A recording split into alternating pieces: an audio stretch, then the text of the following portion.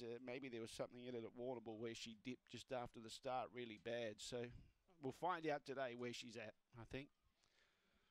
And clear run, no bad luck. She's the best greyhound in the field. Set to go. Green light goes on for the border watch.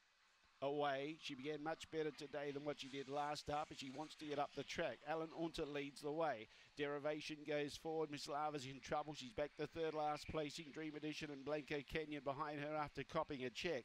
Down the back they go. Derivation goes to the lead, but Ernest Bale's railing up strongly. Behind those was Alan Unter. Then in turn, Bray's Girl. Miss Lava starting to stoke up, and she's too far back, 5 lengths from the leader. And the leader is Ernest Bale, who kicked away. Ernest Bale's going to be too good. Derivation second. Miss Lava continue to make good ground for third, so that's pretty good.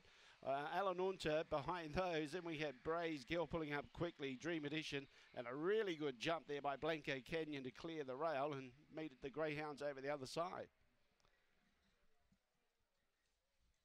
Ernest Bale, the winner. Big odds, $14, 10 out to 14 on the fixed.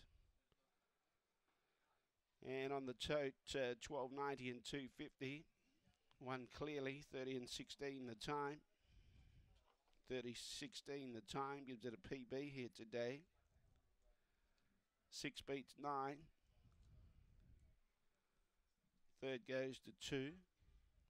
The run home was 12.94. 12.94 the run home. 30 and 16 the time. 6, 9, 2 and 1. 6, 9, 2, 1.